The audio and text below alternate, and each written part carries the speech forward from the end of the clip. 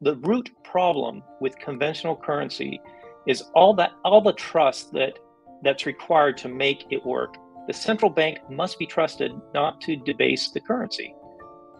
But the history of fiat currencies is full of breaches of that trust. This week on Monero Talk is sponsored by Cake Wallet. Store, send, receive, and exchange your Monero and Bitcoin safely on iOS and Android too. Cake Wallet is open source, and you always control your own keys. Cake Wallet is trusted and verified by the Monero community. Monero Talk is also made possible from contributions by viewers and listeners like you, and supporting us is easier than ever by typing in monerotalk.crypto in your Cake Wallet send address field to send us a tip. Do you love coffee and Monero as much as we do? Consider making gratuitous.org your daily cup. Pay with Monero for premium fresh beans, and if you like what you taste, send a digital cash tip directly to the Guatemalan farmers that made it possible. Proceeds help us grow this channel, Gratuitous, and Monero. This week on Monero Talk, Douglas Tuman interviews Bryan B. Solstin, who recently declared his candidacy for U.S. Senate in a tweet where he announced his primary objective for running is to make Bitcoin legal tender.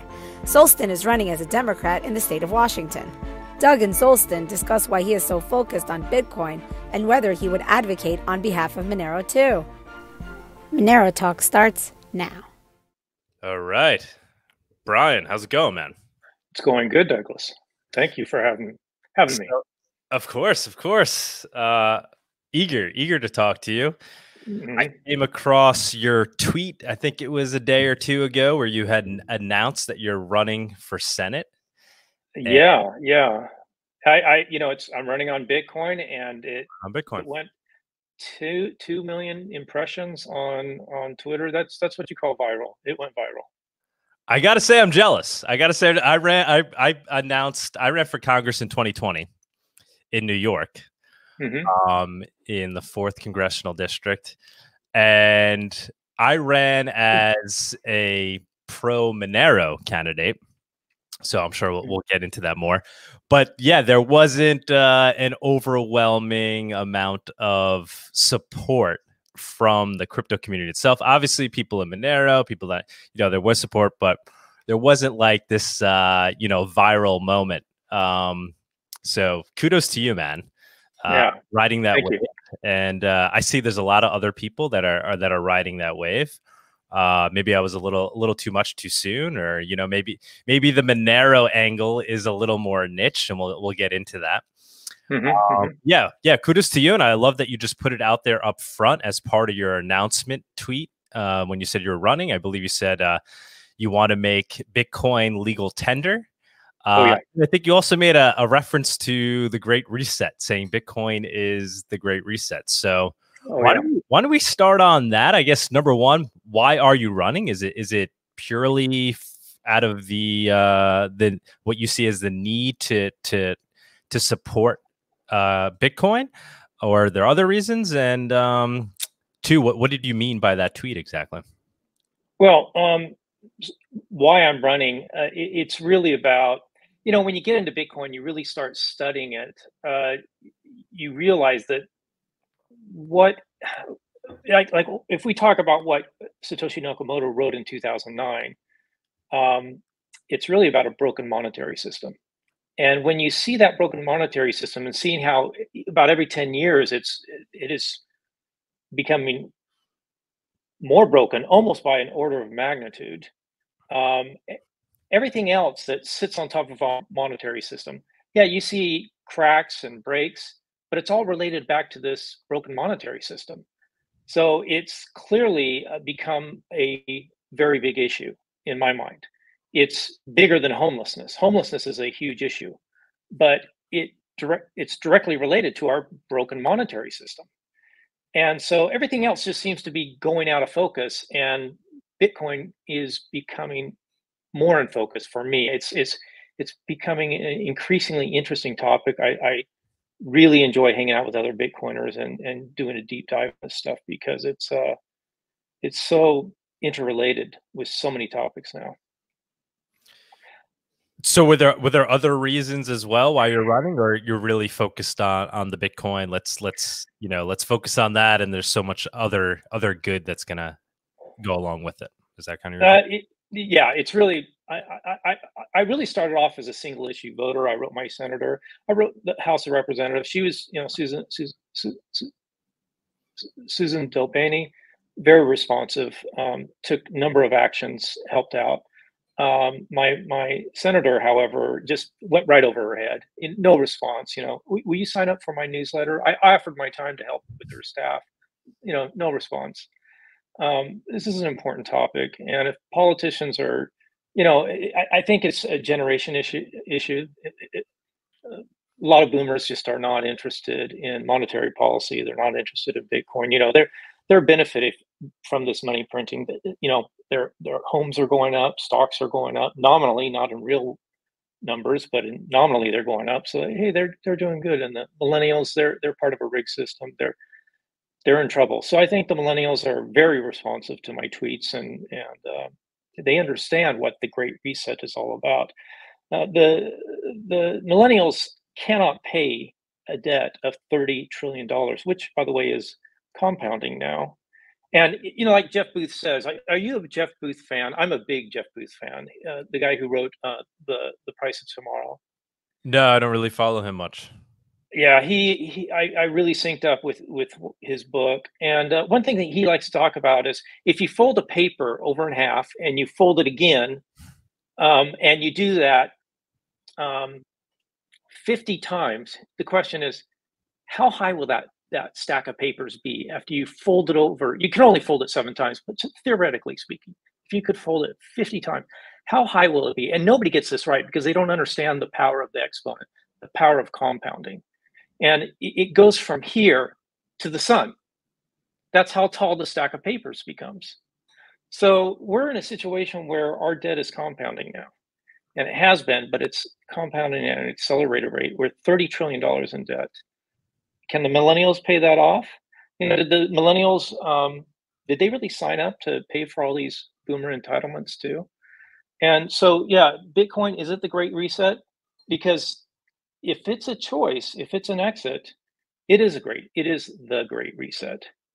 And one of the big things that's pressing right now is sovereign debt, or sovereign default. It's you look at Russia, you look at the situation over there. I wouldn't be surprised if they default within 60 days. It's possible. Maybe it'll take 6 months. Regardless, there's a lot of people that have exposure to Russia right now. Turkey has a lot of exposure. A lot of European banks have a lot of exposure. So these Western banks that have already, the world has a huge amount of debt right now. We're stretched very thin. Commodity prices are going up. Margins are falling. People are not making money, and so there's really unprecedented. There's really unprecedented pressure on these Western countries and the sovereign debt that they have built up. Thanks to, let's call it Keynesian economics, a lot of stimulus. Ever since we went off the gold standard in 1971, it's been building for the past 50 years now. And so if sovereign debt, if there's a default in Russia, it's going to impact other banks that have exposure, and you could see a cascading impact. You could see a Eurasian contagion happen, and if that happens, who needs to pay the price for that, right? If the bonds, we have $400 trillion worth of bonds out there roughly, and if they start to sink, the survivors are going to go to the next boat. Think of 400 Titanic ships slowly sinking at different rates, and the survivors going to the next boat and the next boat. And then, if that cascades, where are they going to go? Mm-hmm. And I think the assets aren't going to disappear, or you're not going to be creating more assets. It's just bookkeeping. It's just the ledger system, right? That's what we're really talking about. And so where do the assets flow? And I think if you look at what's the hardest asset, most secure asset out there right now, look, Bitcoin doesn't leak. It has infinite cargo capacity. And so I believe that its day has come. Let me pull up what I think is really central here of what really drives me. I'm going to pull up. This is on. I wrote 22 use cases when I was down in El Salvador. I was hanging out down there for like 5 weeks, just before it went legal tender. Just hanging out with Bitcoiners and orange pilling people, and buying my first coffee with Lightning Network. It was just fun. But down there, this guy from the Federal Reserve, President Neil Nashkari, says that I've not seen any use case other than funding illicit activities like drugs and prostitution. And he was talking about crypto, Bitcoin. I was pretty annoyed by that. So I went ahead and just wrote 22 use cases. And there's more than that, of course. But the very first one, where it really all started, when Satoshi figured out how to do the double spend, or how to fix the double spend problem, how to do a transaction without an intermediary, that was the big breakthrough. But his post on February 11th of 2009, Satoshi Nakamoto wrote, the root problem with conventional currency is all the trust that's required to make it work. The central bank must be trusted not to debase the currency. But the history of fiat currencies is full of breaches of that trust. Now, have you ever been to this website called WTF happened in 1971.com? No, but I can imagine what it's about. Let me share it with you. I didn't come into Bitcoin because I was a gold bug. I wasn't. I was into it because I'm a privacy advocate. I like encryption. I want that to spread. When did you get into Bitcoin, by the way? Well, I'm a latecomer. I got into it in 2017. Mm-hmm. So, but I had a few touch points before that, and it wasn't until like 2017 that it all came together. And I went all in after that. But before that, I was just into encryption. But again, let me get back to WTF happened in 1971.com.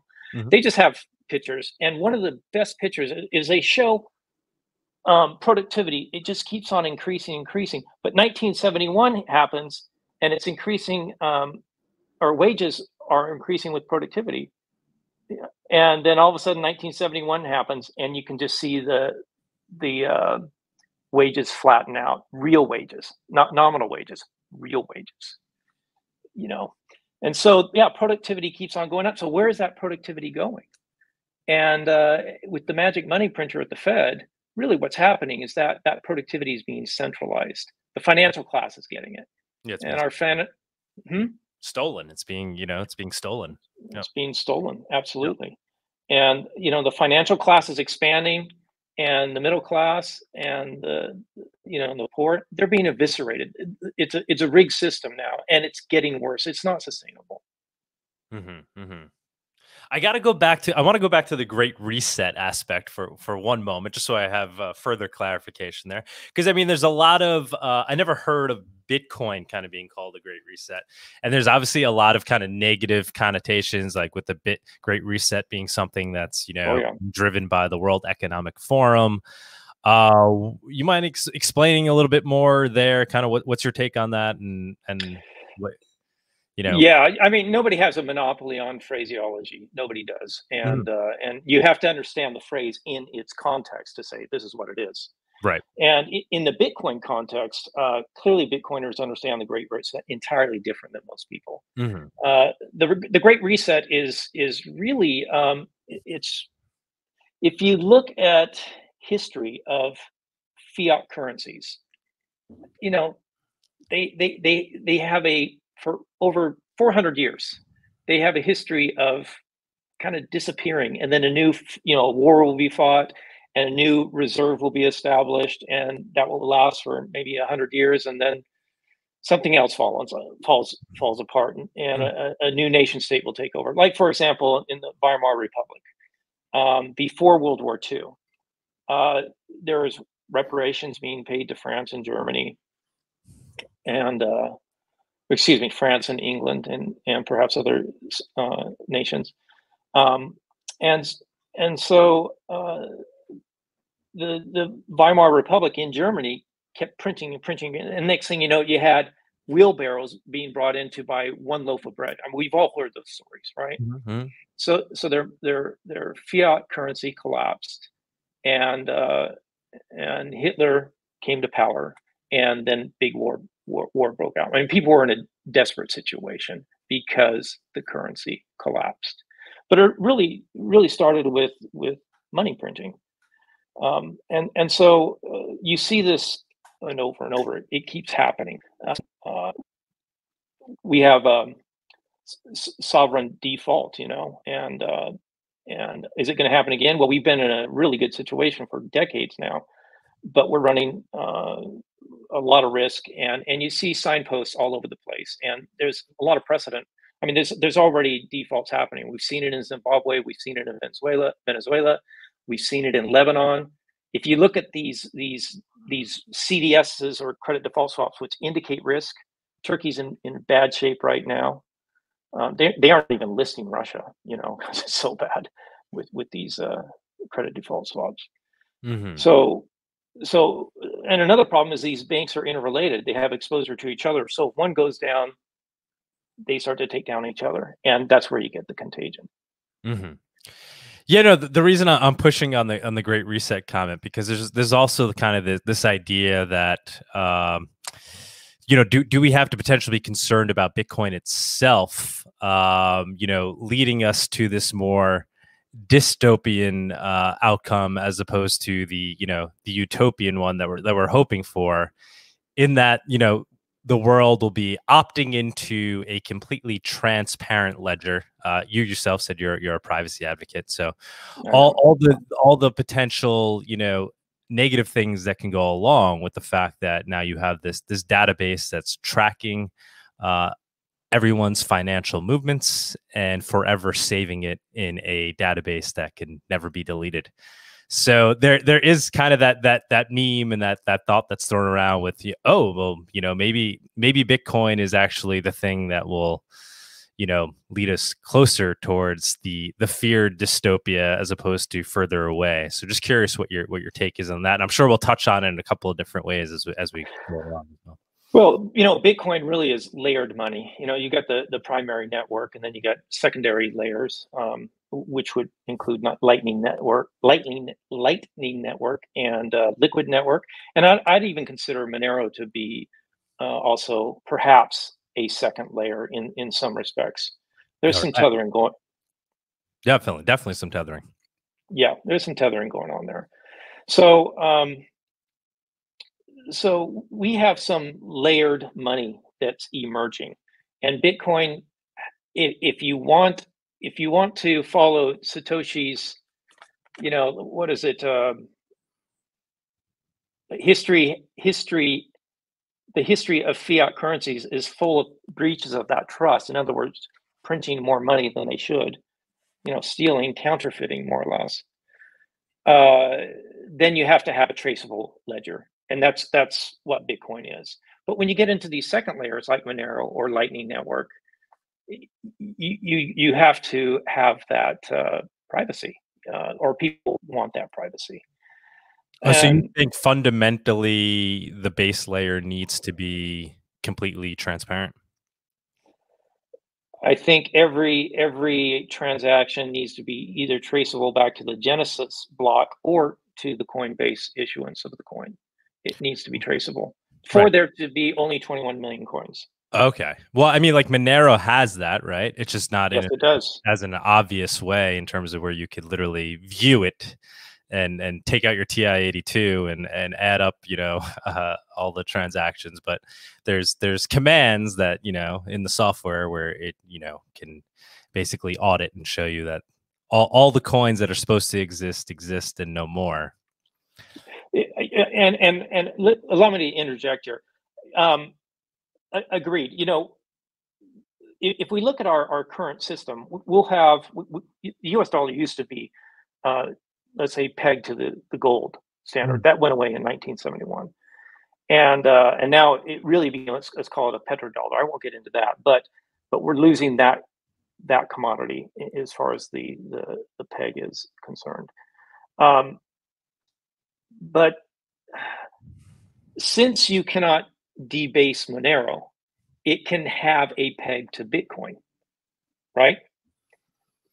You can have, there's a relationship in turn, and you don't have to be concerned that an intermediary is going to come in there and start printing more. But what I wanted to interject was really, like, Senator Warren is really into this KYC stuff, this know your customer.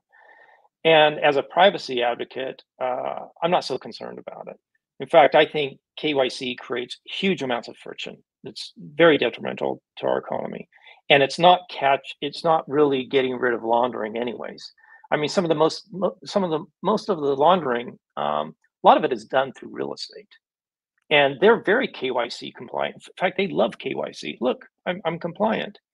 But now, I don't know if this is true or not, but I was reading an article how Trump had bought a property, and then about a year or two later, it was this huge mansion, double the price, and sold it. And he originally bought it, I don't know who from, perhaps the Russians, I don't know. But the point is that laundering money through real estate is very difficult to follow the money, so to speak. It's very difficult to prove that laundering took place, even though people are writing about it. Journalists understand it. Well, how do you prove that? So even if you enforce all this KYC stuff, even down to the $600 per person or per transaction, it's still very difficult. So it's a waste of time.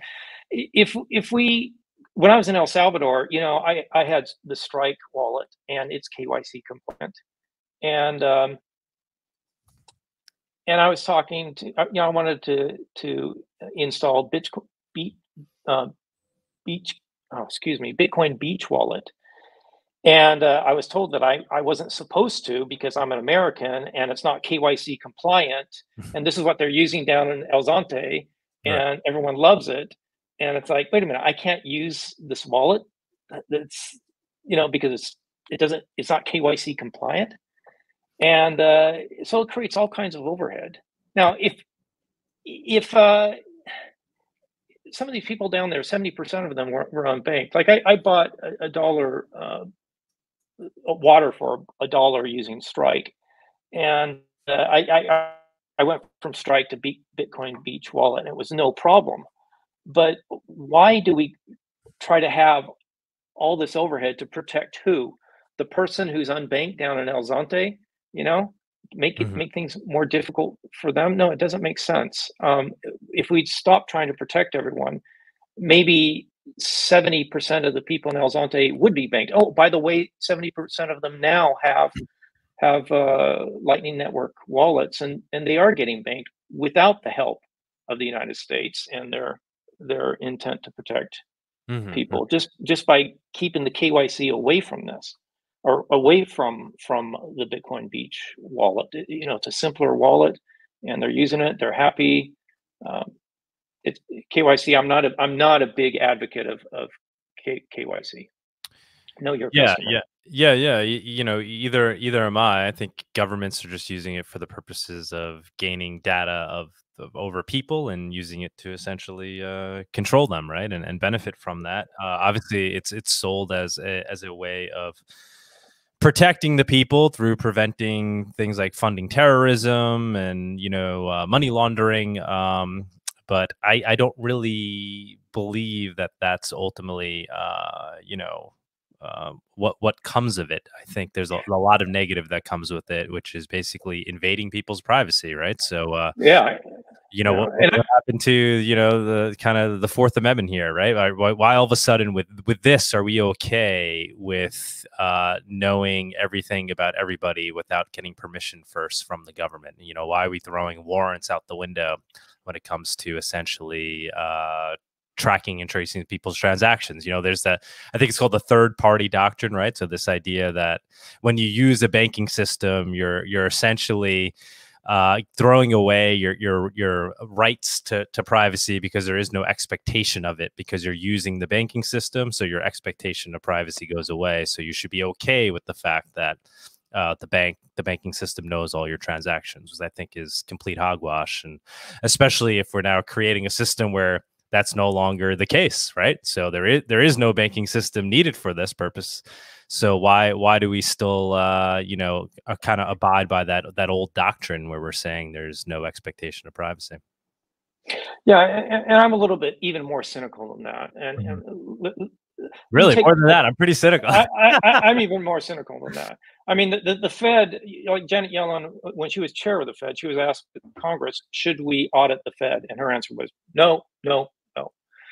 And that gives them asymmetric information. But she wants audits on every U.S. citizen, even down to $600 per transaction. Right. And because they can use that knowledge. I mean, let's face it, the Fed is a bank, or at least it is representative of a bunch of large banks, that have, they're very much, they work together. U.S. Treasury sends out a treasury. These like J.P. Morgan, Goldman Sachs, they buy these U.S. Treasuries. Then the Fed, wants it to appear like it's free market. That this quantitative easing is not really a centralized economy. We have to make sure that it appears to be free market. So they'll buy those same U.S. Treasuries back, and they still get to keep their spreads. They're making profits. So yeah, these people are making a lot of money. They want asymmetric information so they know how to make investments and make more money. And so this is gathering intelligence on U.S. citizens for their investments, and they don't want to be audited. That's like, wait a minute, how does this work? I mean, are we a bunch of cattle being milked by these banksters? This isn't right. I mean, see, the thing that I ultimately, arrive at is it's not about relying on governments or hoping that they do one thing or the other. Or, I think it's great that you're running for Senate, and I myself ran for Congress, so I obviously believe there's, there's progress that can come from that. But I feel like the real way to win here is to build technology that's essentially resilient and immune to what the government may want to do. And that's where I then take issue with something like Bitcoin, because I just think it has a large attack surface that allows governments to essentially do things that will, allow them to gain advantages over people by being able to retrieve data about them. And then to hope that they don't do that, or to try to pass legislation, like even say like getting rid of KYC AML or reducing those things. Rather than fighting to do that, we build a technology, or we all start using a technology where it's immune to what the government may try to do or regulate, and we just go ahead and start using it. Douglas, I agree with you. I believe Monero and Bitcoin has a very strong symbiotic relationship. They help each other in what consumers want. It's symbiotic.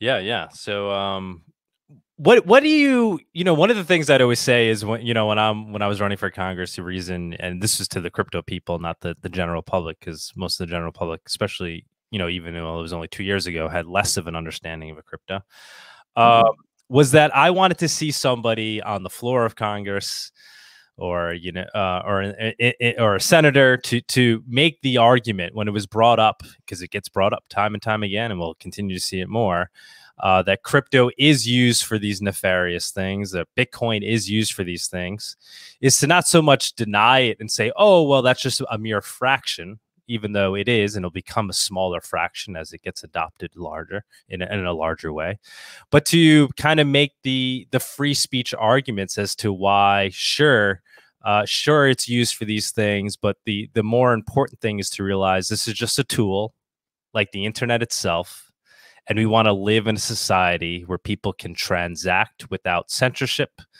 and without surveillance, and you have to essentially take the bad with the good. And you don't really hear any representatives make that argument. Rather, they just default back and fall back on, oh, well, actually, with Bitcoin, we're catching, criminals in ways we've never been able to catch them before. Actually, because it's a transparent ledger, you know, this guy would have gotten away with this if it wasn't transparent. So in fact, it's a better tool for fighting crime, as opposed to making the argument, which then aligns with something like Monero, like, no, you know what, you're right. It is going to be used for nefarious purposes. Ultimately, you know, ransomware probably would not be as easy or as profitable, but for cryptocurrency. Like, let's be honest. But you know, the good far outweighs the bad, and there's ideals that this country was built upon that align with what these systems ultimately are going to achieve. So just curious, well, would you be making those arguments?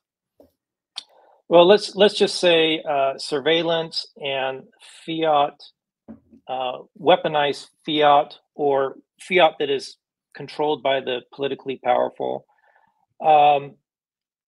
They say, hey, we're not going to do it. We're not going to abuse our authority, right? We're not going to take advantage of that. But eventually they do. It's just too tempting. And when they do it, then yeah, they'll catch somebody who's bad, or Putin will lose power. I mean, keep in mind, something like that just happened, which I think is probably the biggest milestone in terms of crypto and Bitcoin news of 2022, and that is the G7 froze a bunch of U.S. treasuries, Russian U.S. treasuries.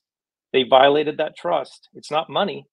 It's a weapon now. The fiat currency is now a weapon, and it's not money that you can put into your foreign reserve and foreign currency and treat it as a global reserve, because it can be snatched away from you at any moment. And you know, the U.S. has been doing that in the past with Iran, but now we're talking about a G20 country. Now we're talking about Russia, and so this is going to cause, let's say, the so-called or I don't want to just, let's call them the bad guys. Okay, we're trying to catch bad guys, so we need surveillance and we need control. You know, you can do that once, and then the so-called bad guys, they're going to wise up, and they're going to do other things. There's other ways they can launder the money, and so I'm a big advocate of having, let's say, separation of state and money, because there's just so much history of the abuses of fiat currencies in the past. It serves dictatorships more than it serves criminals. And I think the problem with dictatorships is far worse than the criminals and their activities associated with laundering. And that's what I'm more concerned about. No, that's great. So is that's essentially the argument you would make? 'Cause if they said, you know, Senator Solstin, are you concerned that Bitcoin is being used by Russian oligarchs to avoid sanctions? If it was fiat currency, the fact that they weaponized it, that's okay with me. And I'll tell you why, is because I believe Bitcoin is going to fix that regardless. It's going to happen. So whether they use that, let's say, one-time weapon, because they aren't going to be able to use it in the future, because I can promise you the Chinese are watching this. The Beijing CCP, Communist Chinese Party, they're watching this. And they have, I don't know, roughly, what is it, 1 trillion U.S. treasuries in reserve in China. Well, I'm sure that over probably the next 18 months, they'll probably reduce that significantly if they want to invade Taiwan. Mm-hmm. So, you know, they saw there was a mistake. It surprised me the G7 was able to freeze that, or the fact that they would do that, and more or less say that, okay, this U.S. dollar really isn't a global reserve anymore. It's not a what do they call it? The U.S. Treasury, a risk-free asset. It's no longer a risk-free asset as of this past 2 weeks. There's a definite risk. The G7 just can decide to take it away from you. They can freeze it on a whim. So it's not really money anymore. It's something else. It's a surveillance coin. It's not a surveillance coin. It's a I don't know what to call it, but it's not a risk-free asset anymore. It's how long can it remain as a global reserve? Not very long. And if you look at histories of fiat, they typically last around about 100 years, and we're getting close to that. You know, it's been a global reserve for more than 70 years now. So yeah, we're getting at the end of a very large debt cycle, and the Great Reset is going to happen whether we like it or not. The question is, are we going to go in for a hard landing, or are we going to have let's call it a hydraulic effect, where we have an easy transition, not an easy transition, but a transition into something that actually is evolutionary in terms of our monetary system. Mm-hmm. How about in the scenario where, you know, government essentially embraces Bitcoin, but does try to ban something like Monero, which I see as, you know, more disruptive because of the inability to track and trace it? I don't think they can, because it's distributed. You know, they can ban it for their citizens in their country, but Monero and Bitcoin will survive in other countries. No, of course. But I'm saying, you know, you're running for U.S. Senate. So, like, you know, what would be your, you know, kind of reaction to that if tomorrow Warren was like, you know what, Bitcoin's, yeah, I changed my mind. Bitcoin thing is fine, but let's ban Monero at least. Can we all agree on that? What would be your reaction to that? I would not support a ban on Monero. I'm like I said, it's on my platform. I'm a privacy advocate, so yeah, I would not.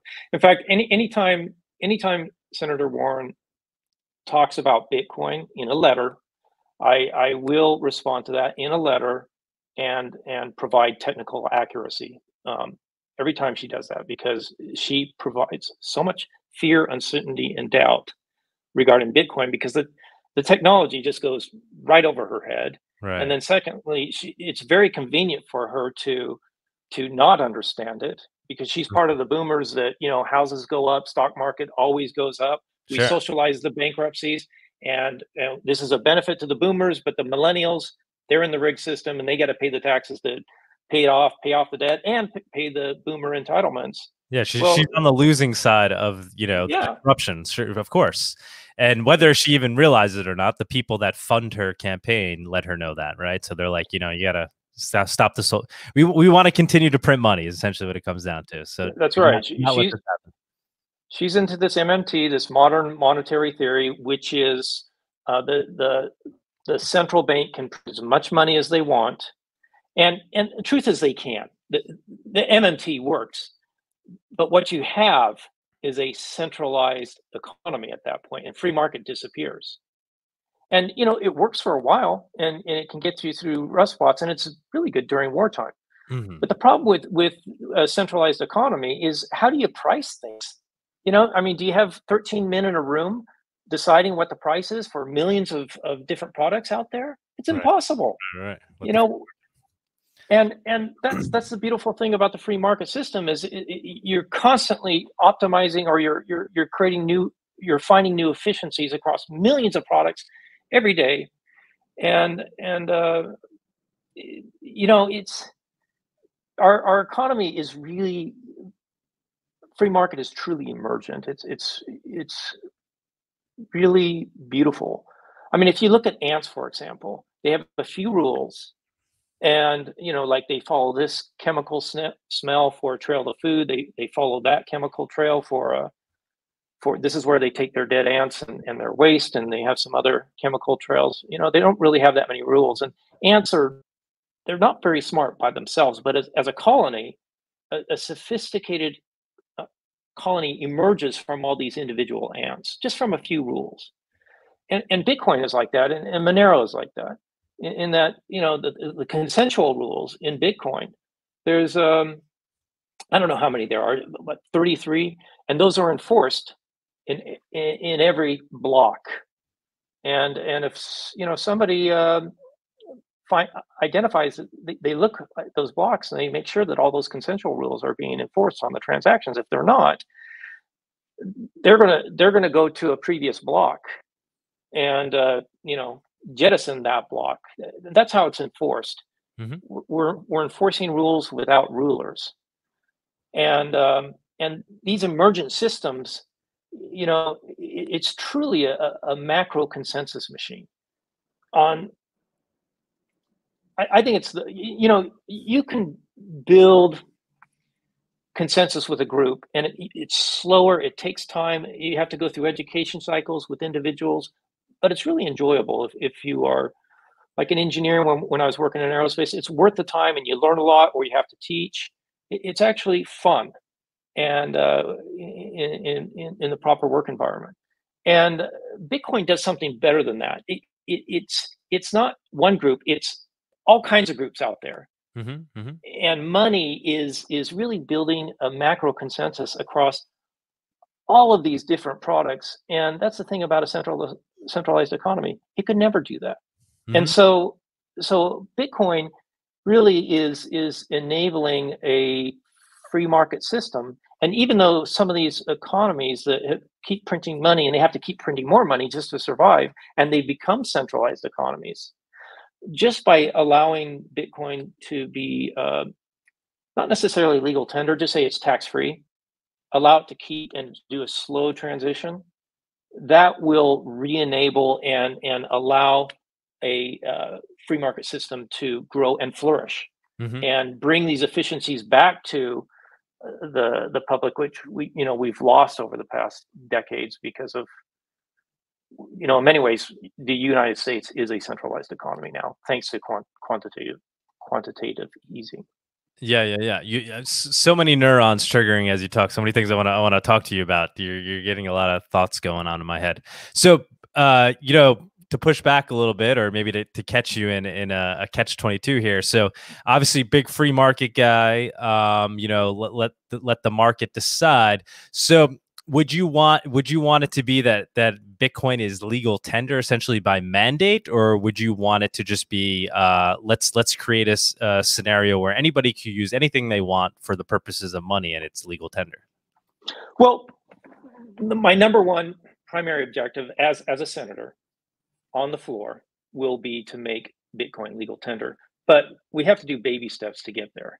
But I'm saying, would it be that all crypto then is legal? Like, let's say somebody shows up and wants to, make a Monero transaction. Am I getting capital gains tax, and it's just Bitcoin that has the loophole, or are they equally considered legal tender, and then may the best money win, or maybe multiple ones are used for different use cases? I'm a Bitcoin guy all the way. As far as having tax-free Bitcoin, that's what's on my platform. That's what I wrote. Am I willing to do that for all crypto? Crypto is a big umbrella. Okay, I look at crypto as being, there's thousands of coins out there. In fact, is CBDCs, would you consider that to be crypto? The central bank digital coins? Sure. I mean, we haven't seen what they are yet, but there's some perverted form of it that I personally am not going to be using. Well, I can assure you, I'm very strongly against CBDCs because they are surveillance coins. Right. I'm opposed to CBDCs. But why not have where it's just kind of free market money, and let the technologies compete? So I could spend my Bitcoin, or I could spend my Monero, and if somebody's willing to accept it, sure. But there's no. I'm agreeable with that. But if it's a CBDC, I'm going to oppose that. If it's a surveillance coin, I'm going to oppose the right. Well, that would probably become the way of it would be implemented obviously by the government, and it would essentially be mandated. That's the scary part with that, right? It may be that you essentially have to use the CBDC, right? It's like, oh, you want to pay your taxes, you have to use the CBDC US coin, right? It's the only way we'll accept payment and taxes. Who knows what they're going to do? Yeah, I would be strongly opposed to a CBDC. Okay, well, I like this direction you're moving in. I would certainly be happy if I could go spend my Monero, and it's just like spending my cash, right? It's not a taxable event. Mm-hmm. You think we get there? You think we get there? I think we eventually get there, but do you think we get there soon? Yeah, I do. There's two topics I can bring up on that to support that. One is I was down in El Salvador where they aggressively said make it legal tender, and that put a lot of responsibility on the merchants to come up to speed on being able to receive that. A baby step would be, hey, let's just not tax it, and that way, if a bar or a cafe wants to accept Bitcoin, it's not a taxable event. Yeah, that would have been that would have been a baby step. Mm-hmm. And that's, since the U.S. is a bigger country, we need to do that. I believe El Salvador is going to benefit. Anyone who adopts Bitcoin earlier is going to benefit in the long run. I believe that. But the U.S. is already going in the direction of having transaction-free crypto transactions, up to $200 in the House, up to $600 in the Senate. Suzanne Delbany, she's in my district, 44 district here in the state of Washington, in the U.S. Senate, or excuse me, in the U.S. House in Washington, D.C. She's part of a $200 limit on non-taxable event. Right. Senator Loomis, she's got a bill up to $600. So we're already heading in that direction. Mm-hmm. But I want to keep it going because of, it's really about the great reset for me. I believe that a lot of these sovereign bonds are going to start to default like popcorn popping. This next 10 years is not going to be nice to the fiat. Commodities, they're going up in price right now. Inflation is going up. It's a direct result of all this money printing.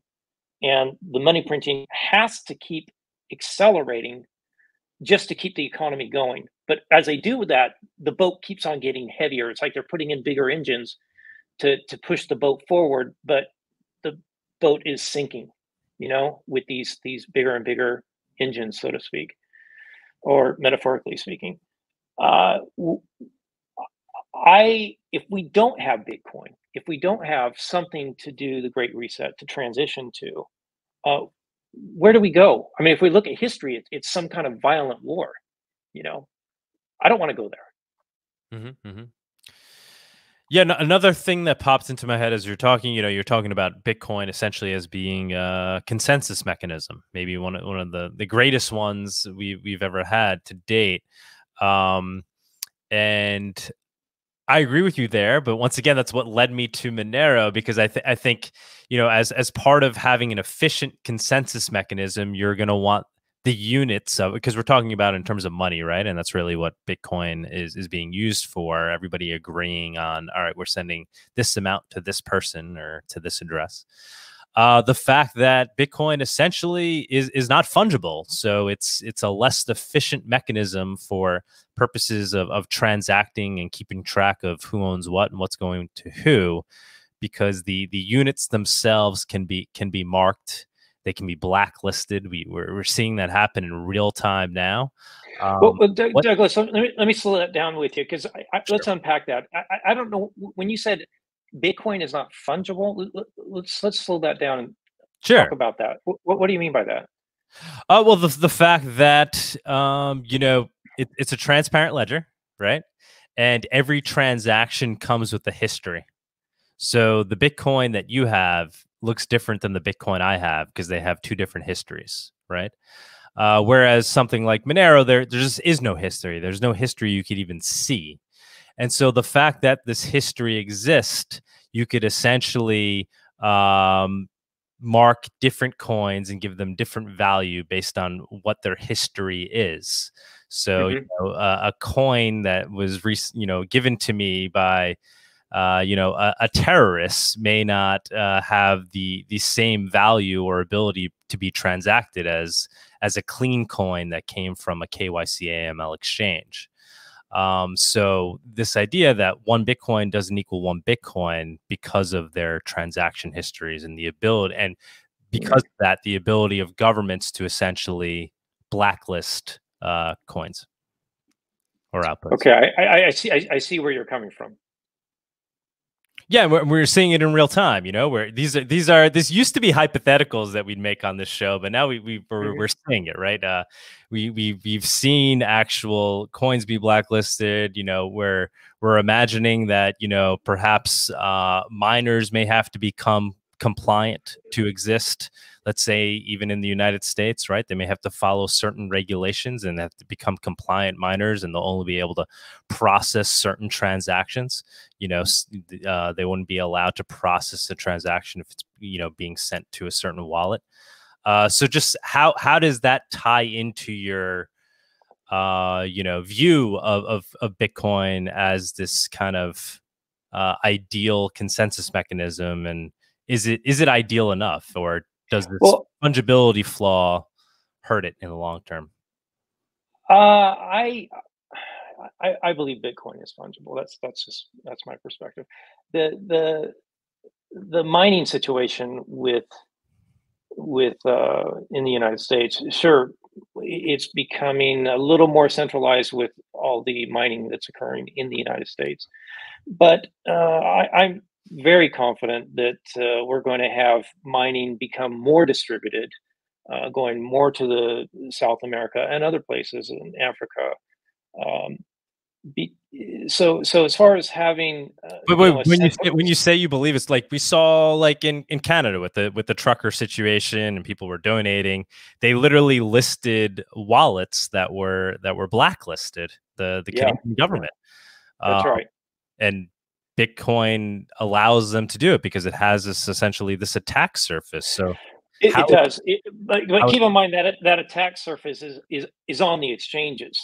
Okay, so how they're doing it is that they're controlling Bitcoin through, you know, for example, Coinbase blocked a bunch of Russian wallets, and you know, there's some oligarch that has, I don't know how much money, has no access to that money thanks to Coinbase. So yeah, you're right. They can block it, but if you keep it off the exchange and you're controlling your own keys, it is your money at that point. Yeah, but you're always going to be interacting with the real world, right? There's always going to be, you know, you're going to have to spend it, right? So let's say exchanges go away, but now you're spending your Bitcoin. You're going to buy your Ferrari or whatever it is, and now they're connecting your identity with your Bitcoin. You know, maybe it's just corporations at that point, and then the corporations are being, you know, there's chain analytics companies that are existing. They're funded by governments, which then collect the data from corporate. You know, like there's always going to be, whether even if exchanges go away and everybody just uses Bitcoin off the grid, so to speak, they're going to have to interact with the grid to spend it. And then that's where you're going to have these connections between identity and people's coins. Well, I wouldn't say that the Bitcoin network is 100% transparent. There are ways to maintain privacy, even on Bitcoin. If you get to the second layer, and I agree with you that you can do chain analysis and you can make, let's say, relationships with those transactions. If you know the identity of the other party, and you do that multiple times, you can identify the one person that has all these different relationships. So yeah, that's what chain analysis does, and that's why we have this. Let's call it intelligence. And so that's the point: is we do not need KYC. We don't need to know your customer, because the government has the ability, and chain analysis has that ability to do that. And they can track down some of these bad actors. But let's not pretend that it's 100% transparent. It is not. There are ways to maintain some privacy with Bitcoin. Now, on the second layer, there are ways to really enhance your privacy with Lightning Network and Liquid Network, and there's going to be other competitors that come into that space. So when you talk about like I said, the Lightning Network wallet that was being used down in El Zonte, San Salvador, you know, Bitcoin Beach wallet, no KYC. Okay, and so of course there's other wallets out there, Wasabi, that's very focused on privacy. So there's going to be competition on the second layer to have private transactions. Let's not call them Bitcoin, let's call them sats, right? Because they're going to be small denominations. You aren't going to be moving $1 billion around, but you're going to be, you know, spending $5 here, $10 there. And there's ways to maintain privacy, not only on the non-custodial Lightning Network wallets, but on the custodial there will be ways to maintain privacy. Of course, an intermediary is involved with the custodial, and they may be able to give your information up to a government. Mm-hmm. But with global competition, there's real promise for cash-like privacy for differing cryptocurrencies. Yeah, I mean the global competition thing, I don't buy into so much, because you just see that there's like one or two associations that basically control the entire world when it comes to creating these banking regulations. You know, the I'm losing the name of one in my mind right now. But basically, you know, these global associations, I guess the Financial Action Task Force is one of them. That they're not really a government entity, but governments listen to everything they say, right? So they say, oh, these should be the new regulations that we all use, and next thing you know, the United States adopts it, the European Union adopts it, and next thing you know, the whole world is now doing KYC AML by mandate for all crypto. So it's like, yes, there's competition between governments, but it's also things are pretty global and centralized in many ways. So I don't know. I don't know if that part is going to work out for us. You know what I'm saying? Well, I'm not a KYC ALC expert. I am not.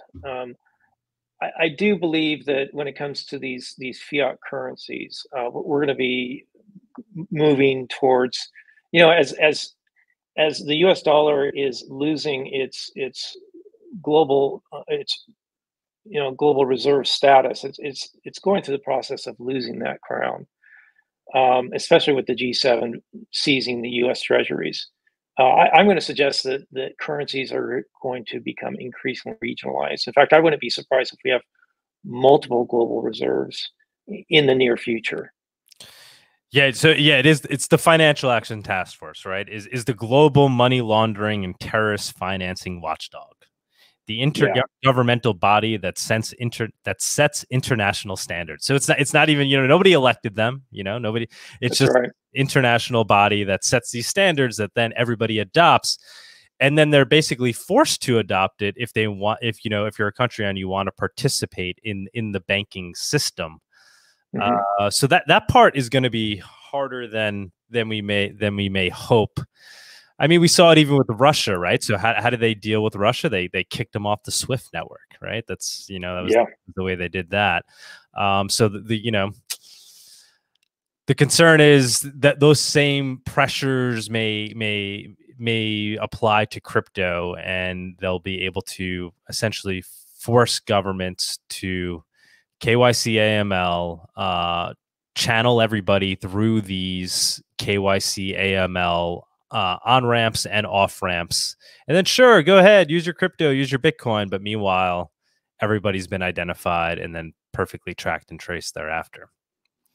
Could you imagine a world 20 years from now where there truly is a separation of state and money? 20 years from now? Oh yeah. Oh, 20. I don't know about 20 years from now. Maybe. Maybe that might, like you said, blossom somewhere first. I don't know if that's going to happen in the U.S. in 20 years. You think that quickly in the U.S.?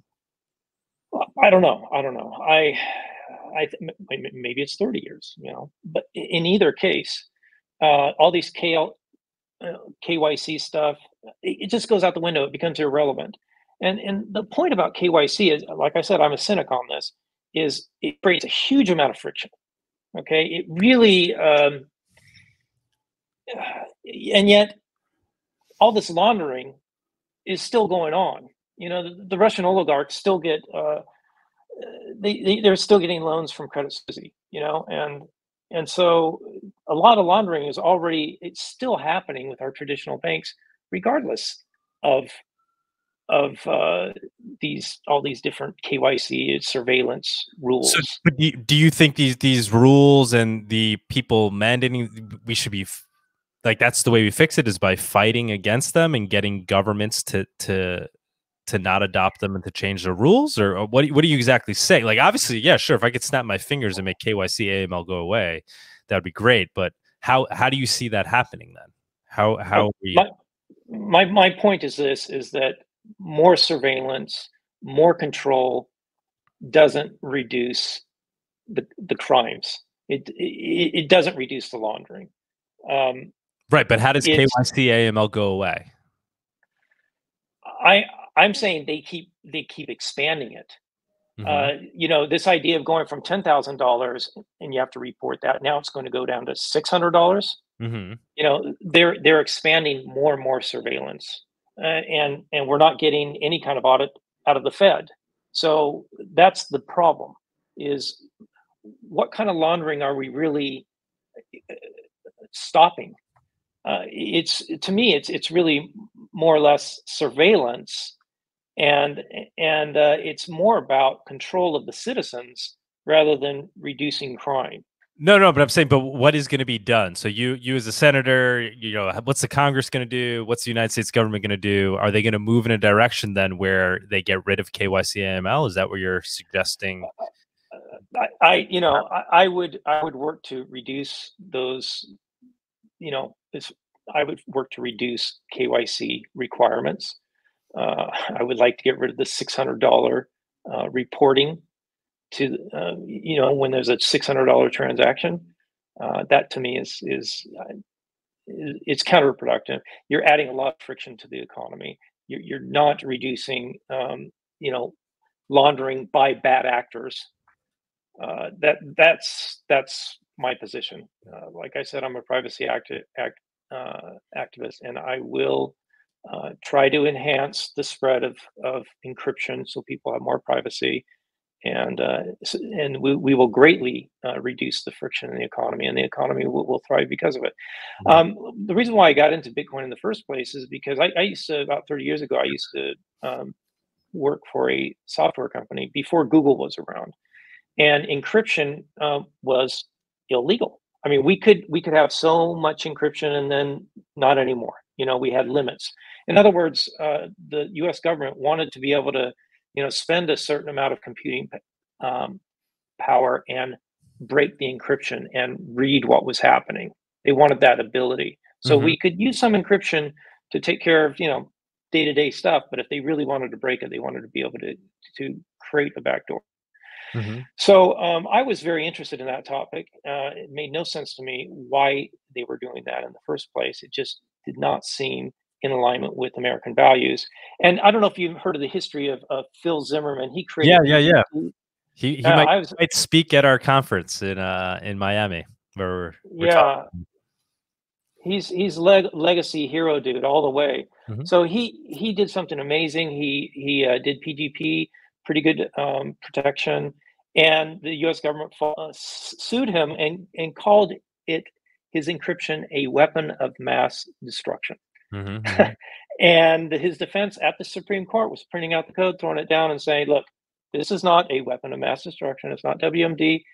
This is free speech." Right. And they, as you know, they ruled on Phil's side, and here we are. We have far more encryption now, and we have a lot more privacy thanks to Phil Zimmerman and his work on PGP, and that has directly, you know, worked into the Bitcoin code, and it's free speech now. So that's the reason why I got into Bitcoin, was from the encryption angle. It was in 2017 that I realized, wait a minute, if you can be moving money around, and if there was a backdoor, people would steal the money. So the fact that money's moving around, that's proof that the encryption is working. There are no backdoors. And so I was thinking, you know, we can use this, you know, with no intermediary that you have to trust. This is a template for building software so that we can get away from all these walled gardens. We don't need all these walled gardens like Google and Apple and so on. We can start building more distributed systems, and that will greatly reduce friction, and you know, bring powerful design tools to the masses. And wow, what a world we could be living in! And you know, playing with all kinds of what if scenarios, and incredible engineering. And so I'm super excited about this. I'm really excited about the future of STEM. science, technology, engineering, and manufacturing as we go through the digital transformation and accelerate that for STEM. I mean, this is how we bring prosperity and wealth to everyone, not just a few, not just the financial class, everyone. Mm-hmm, mm-hmm. Yeah, no, preaching to the choir. This is great. I think we have a lot in common too. I saw you were a patent. Oh, yeah. I was a patent attorney for a little bit, never really practiced, but I was an engineer by trade, was a civil engineer. Physics was kind of was what I liked in high school, and then I went into engineering, and then became I went to law school with the intent of becoming a patent attorney, which I did, but then I wasn't really into the whole filing patents thing. It was a little boring to me. Yeah. That led me to a question, because I always looked at, when I read the Bitcoin white paper, I kind of read it as somebody, essentially almost like reading a patent, right? So what do you see as essentially the claim in the Bitcoin white paper? What is the novel thing that you'd be able to claim there? Well, I would call it a method claim, or a method patent. And the reason why is because there's no one ingredient that is truly innovative, truly novel. It's the recipe. It's the combination of how they come together. That was like, if you look at how the blocks are brought together. Like Hashcash, for example, was invented by Adam Back. Hashcash, and that Satoshi took that. In fact, he cites Adam Back, and that became proof of work, right? So there's proof of work, and there's the Merkle trees. The Merkle trees were pre-existing.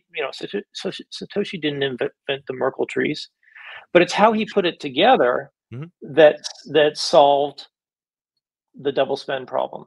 And let's unpack that for a moment. I mean, really, what is the innovation?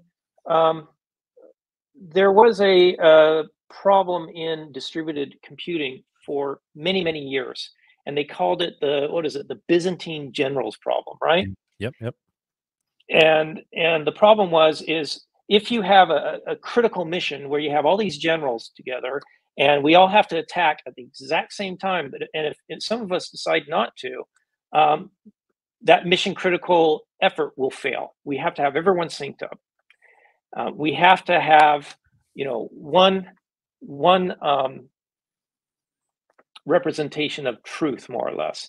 How do we get that message around to everyone? How do we know that's not going to be corrupted? How do we know it's not going to be intercepted? That was the Byzantine generals problem. And more or less, Satoshi Nakamoto solved that problem, right?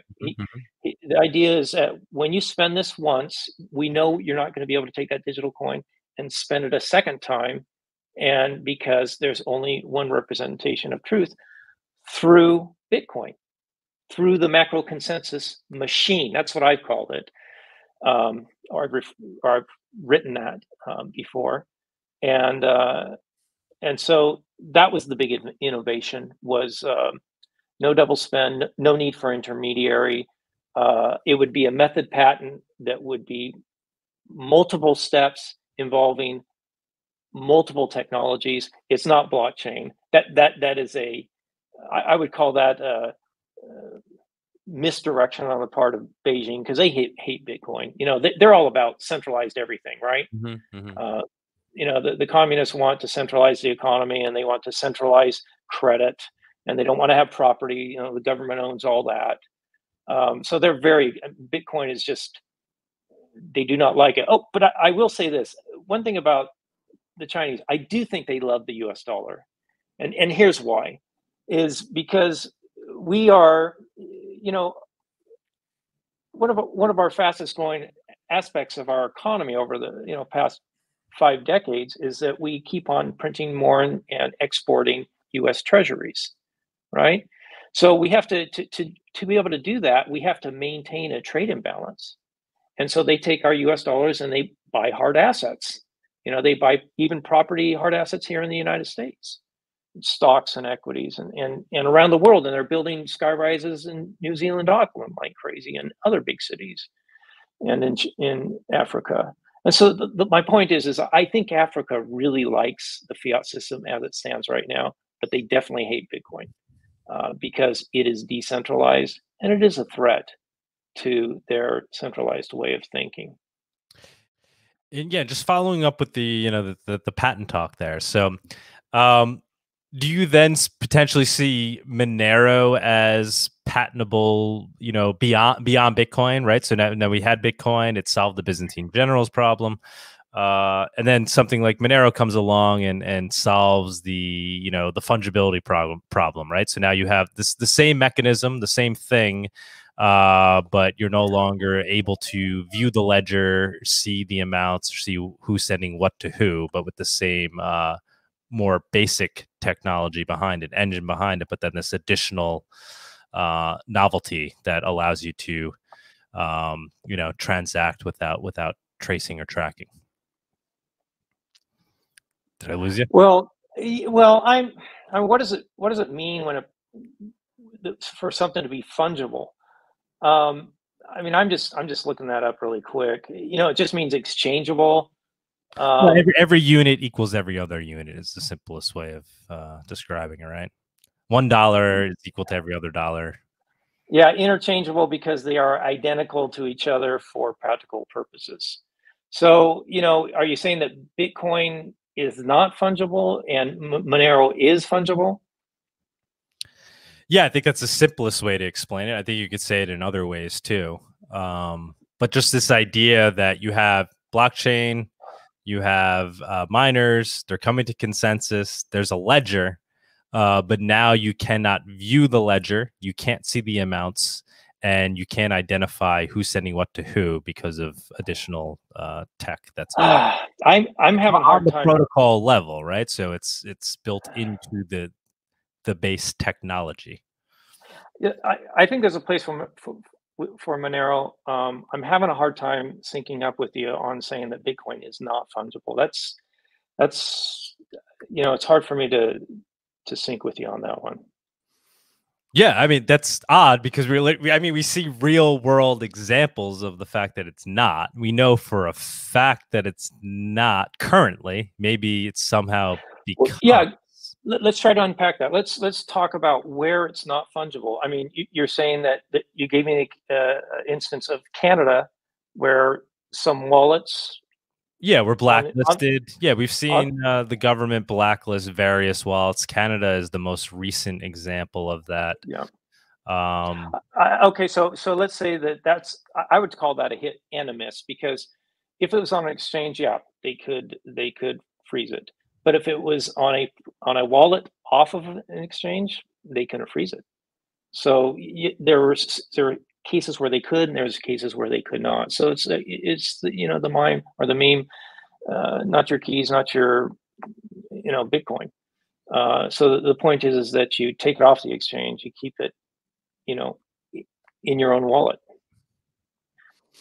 Yeah, I don't know, man. You got to get beyond the fact that it's clearly currently not fungible. Like, that's not even really debatable.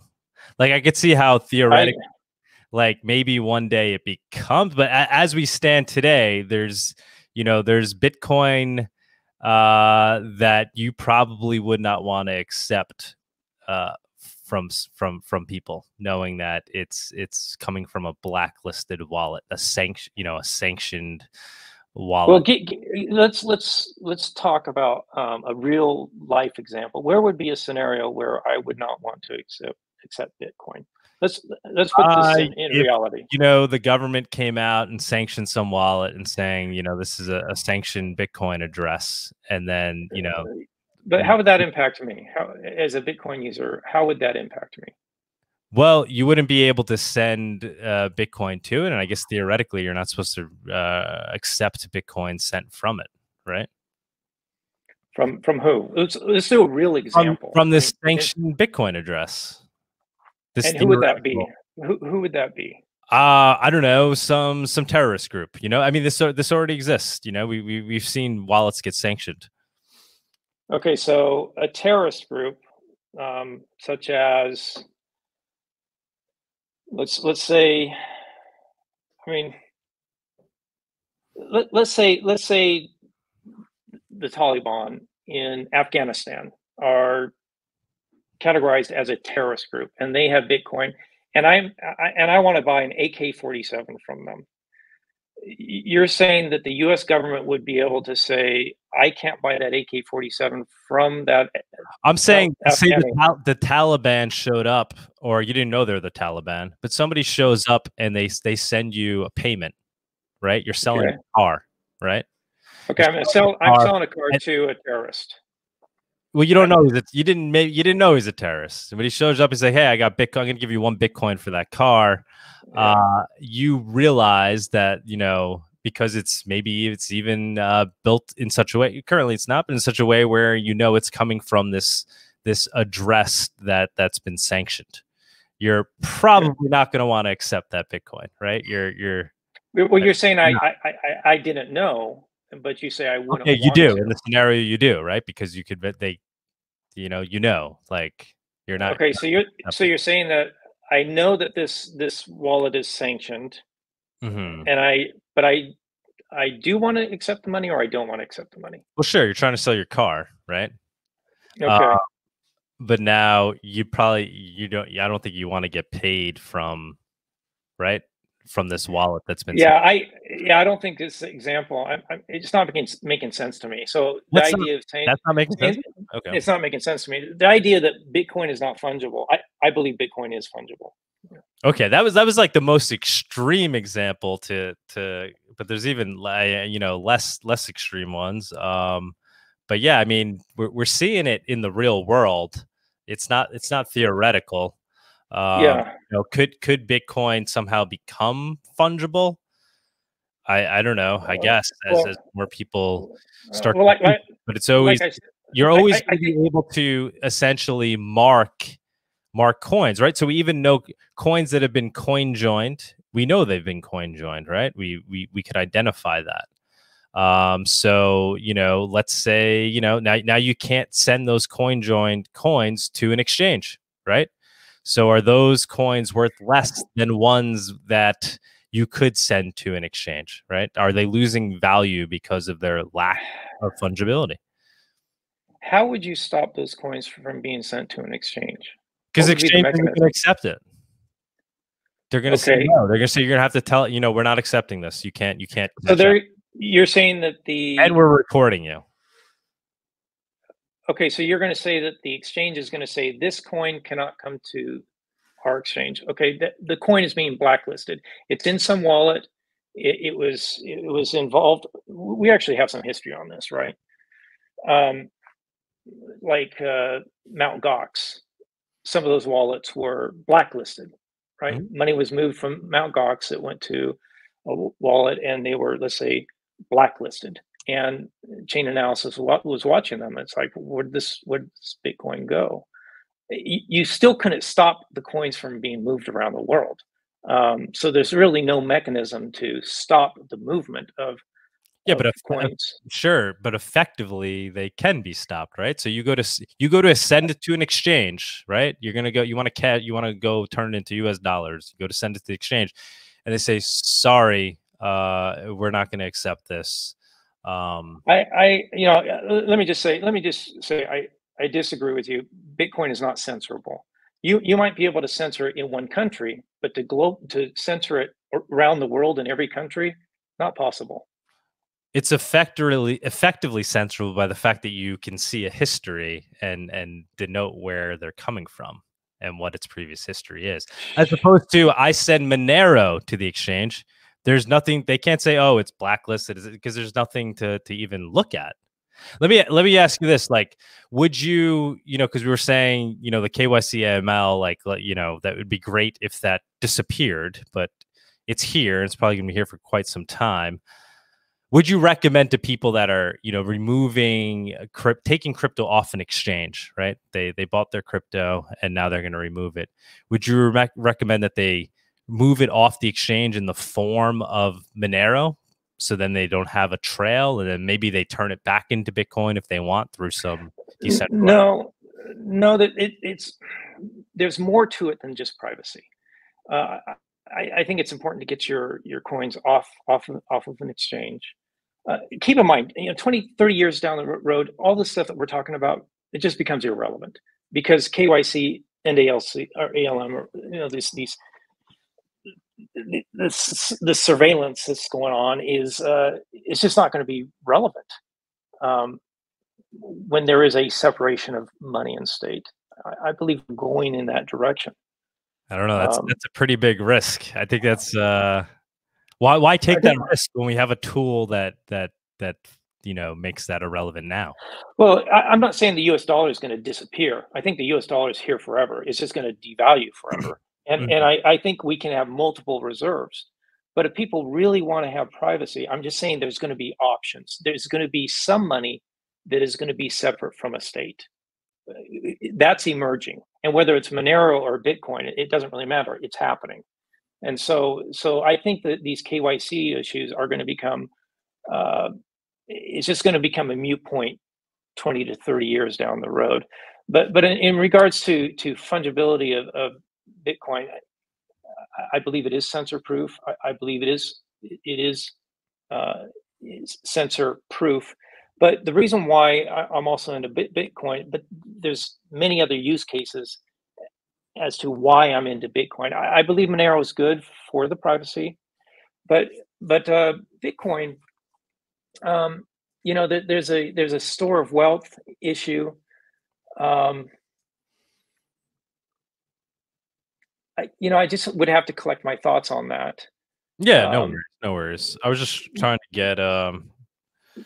get some insight into, whether or not you would advise people currently today, if they were going to, let's say, remove their crypto for an exchange, maybe do it, and if they had the option, do it in the form of Monero, so there is no trail, right? It's like taking cash out of a bank. When I go take $1,000 out of the bank, sure, they know who I am. They know I took $1,000 out, but they don't know what happened to it thereafter. So why not do that with crypto, and Monero being the cash of crypto, do that, and then sure, you could move it back into Bitcoin in some decentralized way. But is that something you would currently consider or recommend, or any? Well, let me answer your question with a question. One thing that I really enjoy talking about is decentralized currency. Gold was kind of mostly decentralized until they, put everything into a vault, and it got centralized. And about every 100 years, a war happens and they steal it, right? So gold is a good example of the benefits, the value of having decentralized currency. It's sound money. When you have sound money, you have a renaissance, you have a flourishing of culture, community, humanity. We saw that in the 14th century. Decentralization was great. Like, for example, the printing press decentralized the production of books. There was a flourishing. There was a renaissance. The TCP/IP internet was a decentralization of the network, and we had an increase in the velocity of information, and we've had a flourishing because of that.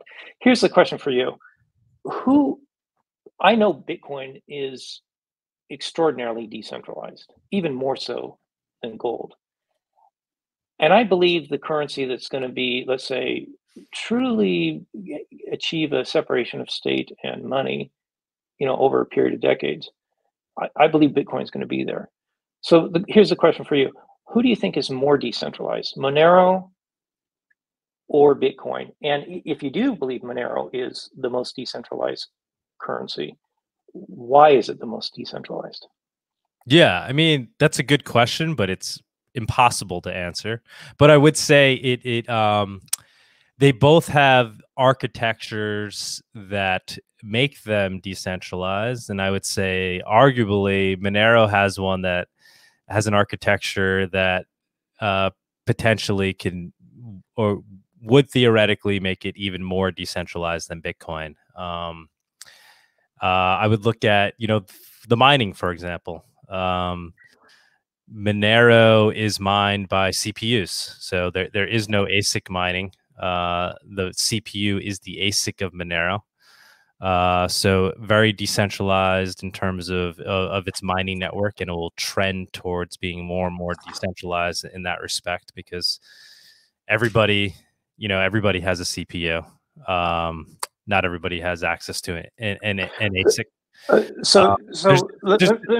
It's a very complicated, so you could go through all the elements of it. There's the mining network, there's so you're saying the developers, there's the code itself, there's a lot of aspects to decentralization. There's how permissionless it is. And I think when you add those all up and you look at the overall architecture, I would say, is Monero currently more decentralized than Bitcoin? Probably not, only because it's younger. But does it have the potential to be more in the long run? I'd say yes, given it's the way it's architected. Yeah, I would say that's a possibility. But it's not just the code. As you know, the network effect. Anyone can go out and take Bitcoin code and they can copy it and set up another coin, and there's thousands of them now. Sure. But you cannot copy the network, and the network is something that is being built, with electricity. There's a proof of work involved there. There's a lot of cost involved, and that cannot be copied and pasted. In other words, there's a connection of this abstract ledger to the real world. Mm-hmm. And that's through mining. And that's why we can't go out and just print like they can to infinitum with fiat. We can't do that. There's a limit to 21 million. So the point is that, I'm not really up to speed on Monero mining, if it's more decentralized than Bitcoin. I don't know.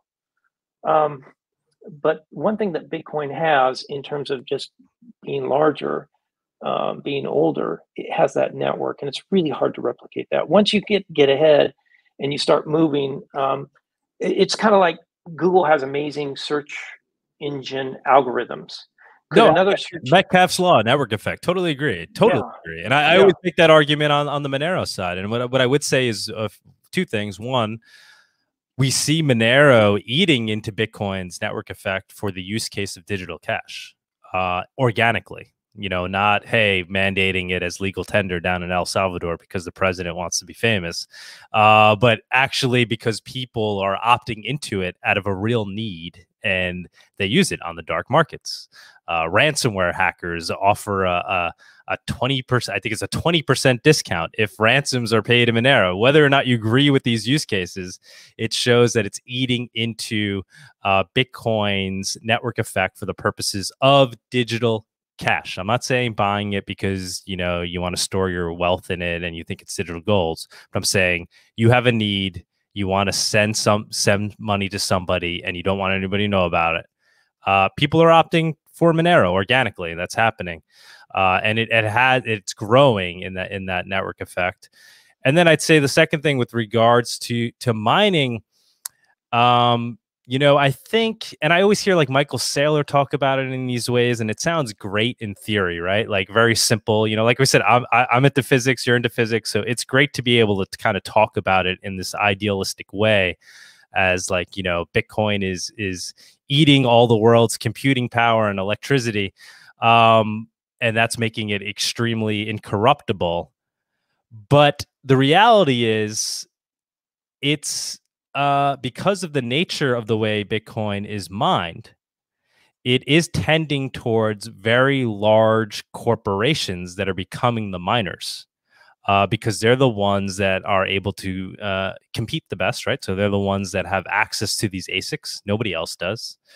And then, they're the ones that are able to set up essentially these mining farms. So you could have, hashing power that's more powerful than whatever, a million supercomputers or 1,000 of the best supercomputers. But if the government can easily find these corporations, knock on their door and tell them to do, ask them to do certain things, it doesn't matter how much hashing power it has. It can then just be co-opted in that respect, as opposed to something like Monero, which is mined, by people, and it's very hard to detect where they are, who they are, and to kind of, get to them? Well, we did go through the block wars in 2017 with Bitcoin, and in fact, that scenario did play out. There was, I forget which company it was. I'm not really up to speed on the block wars, but you know, in summary, there was some pools of miners out there, but they had individual contributors to that pool, and those individuals, even though there'd be large pools, it was the individuals that basically controlled whether we would move the consensus rules towards bigger blocks. Well, they didn't, because even though they were pooled, it was the voting power through the mining was distributed. And since then, I disagree with you that mining is becoming more centralized with Bitcoin.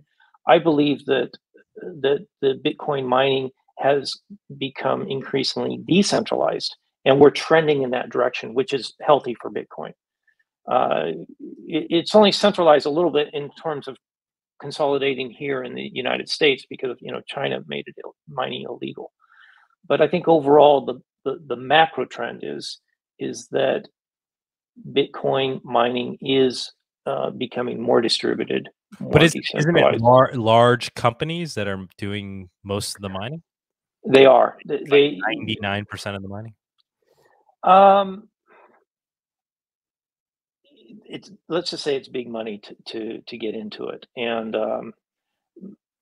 but it's becoming more distributed within these pools in terms of the investment and the pooling that's taking place. Like somebody had just like one ASIC, and they got a Coinbase, worth, how much is it? I should know this. What's the Coinbase reward? I think it's right like now? 12.5 right now, right? I don't know. Yeah, are we at 12.5? I know this, but I just haven't thought about it for a long time. I think it's 6.5. I forget the number of what the reward is. So you multiply that times 40, and that was their reward. It's like they made bank. Right, but off of one ASIC. That's winning the lotto, right? That's not the normal. It was it was just an unreal experience. And so, do I think that Bitcoin mining is becoming more decentralized? I don't. I really believe it's becoming more decentralized. But I'm not an expert on this topic, so I'm, just making a point there, and really, the decentralization is a means to an end, right? And that end is censorship resistance, right? That's really the end. That's right. Which then ties back into the whole privacy, right? So it's like, sure, you can send a transaction, but if I can see where it's going, great, you could press the button, and there's nothing I could do to stop you from the network propagating the transaction. But I can knock on your door and say, "Yo, we saw that you sent that transaction. You said you didn't have Bitcoin. I'm the government, right? You said you lost your keys, and that's why you couldn't pay the unrealized capital gains on your Bitcoin. Then why did we see that Bitcoin move? Just another example of if the goal is censorship resistance, that ties into it too. The privacy aspect. Well, they're two different topics. I believe they're not. They're total overlap, complete. They're not different. Well, the transaction, you can't stop the transaction. The transactions are censorship proof. That's like saying I could say whatever I want to say anytime. But you and I have already disagreed on that. I mean, we've already established that. But as far as having, let's not conflate privacy and censorship proof transactions, because I do agree with you though that there is some traceability through chain analysis with Bitcoin, but it's the second layer is where I believe you can get more privacy and get cash-like behavior with Bitcoin, or what I would call sats, because they're just small denominations when you're using Lightning Network. You're not doing transactions in the billions of dollars on the Lightning Network. It's you're buying a coffee, and and the cost of that transaction is 5/100th of a penny. Or if you're using a custodial wallet, then it's 1 penny. I know these things because I did that down in El Salvador, a lot of that. And that's where you get the cash-like privacy at that point. Right, and it makes it more censorship resistant, right? Because it's cash-like. Censorship resistant. What do you mean by that? I mean, well, I mean, if you can't see who's sending what to who, it's harder to censor it, right? Sure, you could effectively press that button and nobody can stop it, but people can censor it post factum, essentially, by knowing who sent what to who. Well, this is very nuanced. I from my perspective, and I know we differ on this.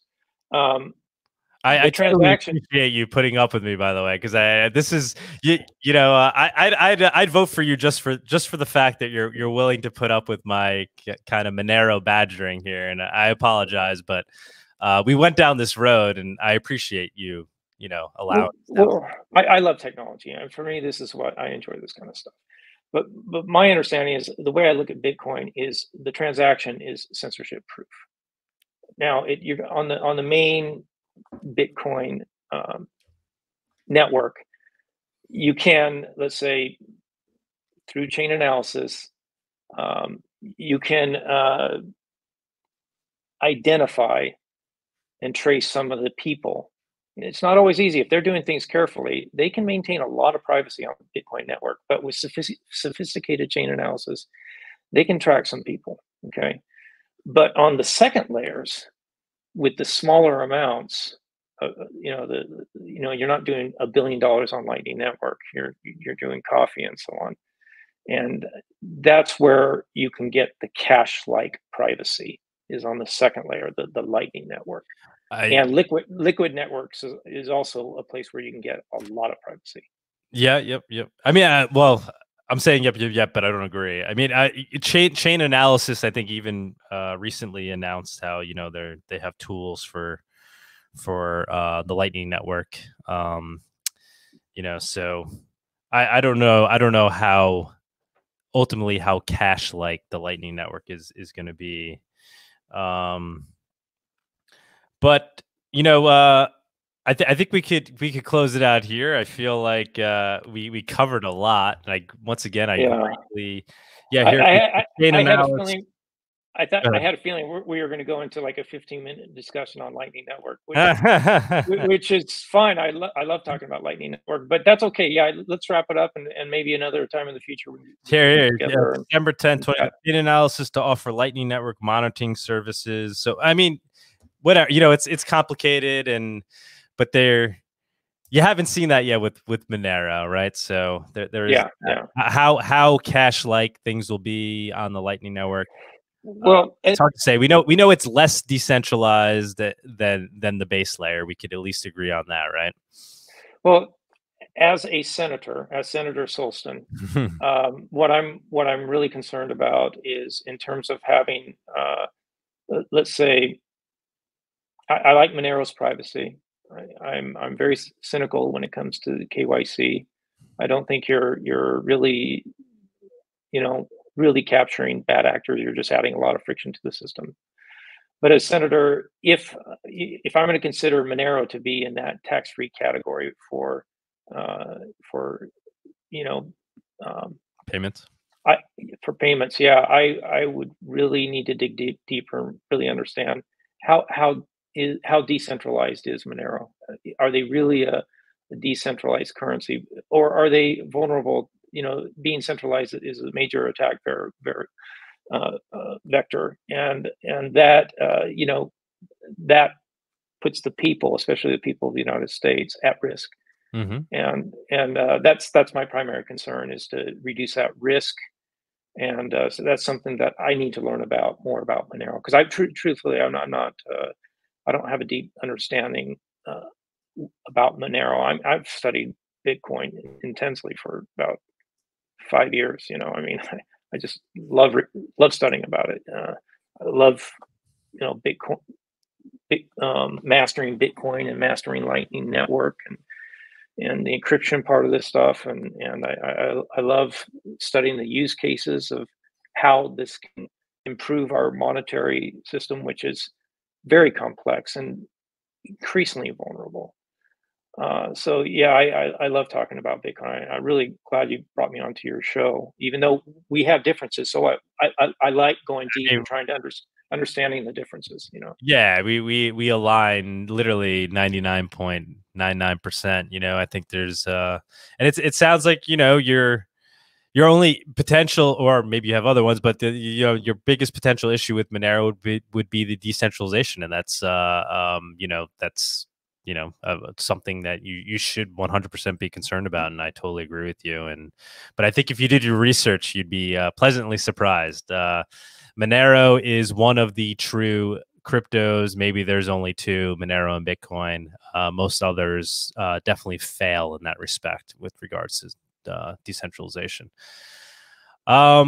Thanks again, man. I love that you took the time to do this, and you just allowed a free-flowing conversation. This is unlike any potential elected representative of a high office would, it wouldn't be. I wouldn't find anybody else on the show willing to do this that's running for Senate, or at least that I know of. So kudos to you. Greatly appreciate it. You think you have a real shot at winning? I don't know the politics over there. You know, I would think, I think I'm primarily interested in running. I really want to be able to talk about Bitcoin and make this a major issue. I think if we get into a sovereign debt situation and Bitcoin goes to the forefront of politics, you know, there's a possibility I could become a senator. But you're running mainly on the Democratic line, and the current senator is a Democrat. Yeah, I'm a Democrat. I'm a social liberal, but I'm a fiscal conservative. So you could say I'm kind of red and blue. I'm purple, more or less. Are you going to be running a primary, or what's going on over there? We're in a primary. We kind of have a jungle where everyone runs, and then two come out of that after August 2nd, and then we go into, so two Democrats can run against each other in the general. Different system. Okay. So that's a real possibility. And I think I'm actually more fiscally conservative than our Republican candidate. So, but I'm right at the very top, social liberal. You know, I'm the sovereign individual. You know, queer rights, pro-choice. I'm a social liberal, but fiscal conservative, and there's a lot of people like that in the state of Washington. So I think I have a good broad constituency on that. But the Bitcoin thing, that's the wild card, and I say don't underestimate the vibrancy of the Bitcoin community. I think because of that, that's my wild card, and that may put me into the general election with the incumbent. But let me put a few plugs about me. Please do. The main thing is I would like support if people want to, and where you do that is you go to solstin.org, SOLSTIN.org. That's my last name. And that's my platform, and also my page goes to ActBlue. And then secondly, if anybody is interested in my use cases, I'm very proud of those. I wrote those when I was down in El Salvador, and I continue to evolve them. And if anybody wants to DM me and say, hey, this is a place where you can improve them, do that, because I would love to improve that. But that's on my Zenimal.xyz website, and then just click on use cases, and you can check out those Bitcoin. And that's where I read about the Satoshi Nakamoto post back in 2009. Are you accepting Bitcoin donations? You know, I don't have that compliant with the FEC rules, and there's people out there that are telling me that they can do it. Yeah, you could do it. I don't have the bandwidth to set that up right now. I've already written ActBlue and say, hey, would you do this? You know, and they say, you know, we don't have that right now. We don't have that available. So yeah, I'd like to. When I ran, we did it. You know, we even accepted Monero to a certain degree. There's kind of a, I mean, if it's a low enough, or obviously if you're getting the person's information, then that's fine. Essentially, if you're KYC AMLing them, right? That they just want to know who it is donating. Which I don't know. That's a whole other topic. Do you agree with that? Do you think people should be able to anonymously donate to campaigns? Oh, that's a big topic. No, I don't. No, I don't. Yeah, I don't, because then you get a lot of foreign influence coming into the game, and that's just not. I don't agree with that. Yeah. That's a tough one. But really, my number one thing, as far as my awareness is, the number one thing is to break our broken monetary system, and I believe, sound money. Let's call Bitcoin digital gold, but actually better, because it's there's a number of you can move gold over time, but you can't move it over space like you can Bitcoin. Bitcoin you can move over time very rapidly. I mean, it's just as good as gold, but you can also move it much better than gold over space, almost at the speed of light. So there's some real advantages. I really believe that Bitcoin is the great reset, because it is gold 2.0. We're never going to go back to gold, but we have something better now, and we can go back to sound money, back to sound money practices. So this is the great reset, and there's nothing more important than fixing our broken monetary system. Good stuff, man. Are you going down to Bitcoin Miami conference? Bitcoin too? No, I wish I could, but I can't. I got stuff going on. I should go, but yeah, you should. Yeah, you definitely should. I It's should. a good place to meet everybody. And Monero, the Monerotopia conference is happening down the block, so you'd be more than welcome there. So let me know. Certainly, ticket on the house if you're in town. Let me know. Thank you, sir, and thank you for having me on your show. Really appreciate it. Of course, this is great. Once again, thank you for putting up. If I was trying to get Tom Emmer on, he's a congressman that's very much into crypto. I'm sure you've heard of him, and I know if I did get him on, he would not give me an hour and 45 to talk to this degree. So I greatly appreciate the fact that you're willing to dive deep and have a little back and forth. So that's awesome. You are most welcome. All right, man. Thank you. Thank you for joining us on this week's episode. We release new episodes every week. You can find and subscribe to our show on YouTube, Odyssey, iTunes, Spotify, Stitcher, or wherever you listen to podcasts. Go to monerotalk.live to subscribe for a full list of places where you can watch and listen. If you want to interact with us, guests, or other podcast listeners, you can follow us on Twitter. And please leave us a review on iTunes.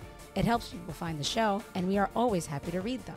So thanks so much, and we look forward to being back next week.